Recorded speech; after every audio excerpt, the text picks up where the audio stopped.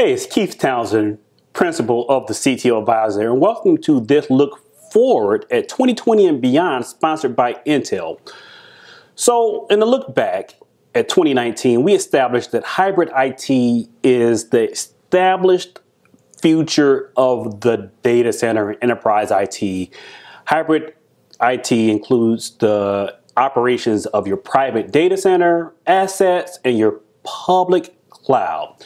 Intel, I think, is making a really great argument for their scale across hybrid IT with their relationships with AWS, Google Compute, Microsoft Azure, and all of the OEM providers. However, coming up from the rear are competitors like AMD and ARM.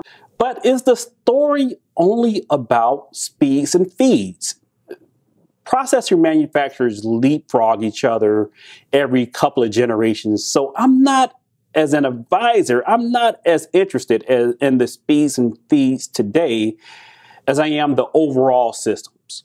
If I'm betting the future of my practice on hybrid IT, where am I looking for the processor manufacturers to go? And this is why it's important that Intel has gotten into storage and networking, and we'll talk about it when it comes to hybrid IT management. This picture, I think, is a pretty good good representation of the enterprise IT landscape. We have applications and data that we want to distribute across our public cloud providers and our private data center assets, but it's very uneven in the sense of our ability to control or predict performance inside of our private data center versus the public cloud. What do I mean by that? Well, in our private data center, we have tools like VMware vSphere and Kubernetes and Windows Server, Mesosphere, the list goes on and on, that allows us to predict or at least control where we're putting workloads so that we can balance the underlying infrastructure. The public cloud providers do the same. However, they don't surface that data up to us.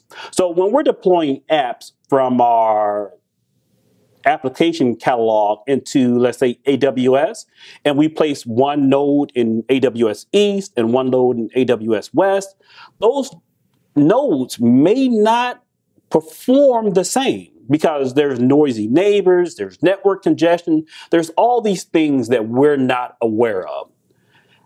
What does this have to do with Intel? Well, Intel is the common thread across the private data center and the public cloud.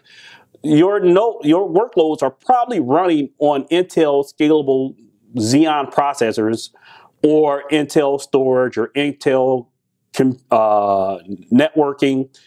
And if Intel can surface up that telemetry data to our Kubernetes or our VMware vSphere running in our data center or in a cloud control plane, we can distribute workloads based on the underlying data infrastructure.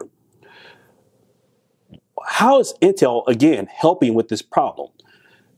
Intel has a open source project, Telemetry Aware Systems, which you can follow the link to their GitHub below, in which they're working with the public cloud providers, working with the Kubernetes community to surface up this telemetry data from Intel networking and DPDK, Intel persistent memory inside the servers, Intel Optane memory storage inside these servers, whether they're on your private data center or in your public cloud or in multiple public clouds. I think that's the power of Intel scale. While competitors, again, have interesting speeds and feeds, in a moment, we'll get these moments in time where one competitor can leapfrog another one in speeds and feeds. Overall, it's about the system. How can I, as a data center manager, an enterprise IT practitioner, ensure that I'm getting the performance and value out of my workloads that I intend to receive? It's telemetry data. If you disagree, or if you agree, or you want more information, you can reach out to me on the web. You can find me on Twitter at CTO Advisor. Again, the CTO Advisor is the website. Talk to you next, CTO Dose.